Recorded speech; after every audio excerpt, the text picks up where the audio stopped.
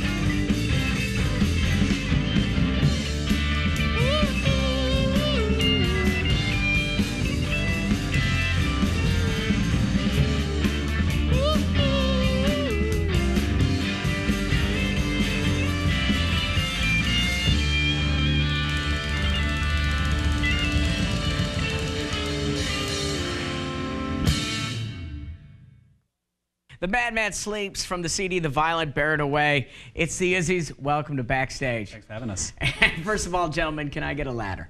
Because you are the tallest band that not only we've ever had in our studios, but probably in existence. Well, tallest band in show business. The tallest band in show business. I feel like Ryan Seacrest right now because people don't know that Seacrest is 4'1".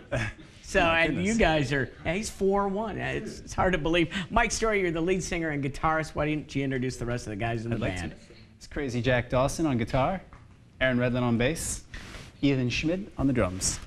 And you, Mike Story, are part of a band that's bringing back a do-it-yourself attitude. Explain that. You have a real do-it-yourself spirit to this CD. Yeah, things have just kind of, in the music business, become a little overdone. And we try to record ourselves, we build our own amps, just kind of record ourselves in strange places like loading docks and in our living room or wherever, and you know, just try to make it a little more fun and a little more unusual to put our own. Build your own amps. Yeah. Now, the other bands out there are putting everything through a computer. You know, they can't sing on tune, but the computer, through its magic, makes them sing on tune. Why go back to such early days, pioneering days of music? Why do it? There's an excitement to it, and I never said that I could sing on tune, but but I try. And yeah, no, it's more like trying to capture an exciting moment So it's more of like our recordings are more like snapshots. You know, we don't labor ourselves in the studio a lot. We try to just go in there, hang, capture the song after a couple of takes, and just have the the energy there. Does that translate better live when you guys are playing shows? That what they hear on this disc is what they hear when they come to your show? Yeah, I think so. Yeah, because we can pretty much pull off all the feats that are there on the CD, and if we couldn't, we wouldn't put them there. When you hear somebody lip syncing, what goes through your mind as a purist? Well, I'm not a snob about it. I think there are people who are performers. Britney Spears has to dance around. She's probably really out of breath. So if she wants to lip sync, that's her business. But I don't want to. Well, yeah, tall guys, it's a little tougher. Yeah. To dance like that. I forget the lyrics to my own to my own songs, and end up it would all be out of sync. It wouldn't look very good. When you go on to your space, your MySpace page, right, which is MySpace / the Izzys. When you go to that, it says musical influences, Hank Williams, music from a mean bottle. Right. Explain that. That was how Hank Williams explained his music, actually. So I thought that was appropriate, It was just trying to just capture a moment, as far as explaining where his heart was, and, sort of the rough and tumble lifestyle that he was leading. And they can get your tunes on iTunes, but when they call up the category, it comes up rock. That doesn't really describe what you guys are doing. Yeah, we're sort of all over the place. I mean, we like old American folk music, honky-tonk, blues, early rhythm and blues, soul music. So we kind of reflect a lot more of that earlier rock and roll in that, we don't feel like we have to play the same song 10 times over again. We kind of stretch out and we'll do a country waltz or, Well, you guys do it very well. Thank you. For tall people. We try to. And if they want to get that live experience, they can catch it in New York every... We have a residency in New York at a place called Lakeside Lounge. It's on the Lower East Side. And we play every first Saturday of the month, without fail. So mark your calendars. You can also hear the next song you're going to play, which is... Lonely. Lonely. Bringing it back old school, way up there in the atmosphere. Ladies and gentlemen, the Izzys. All right.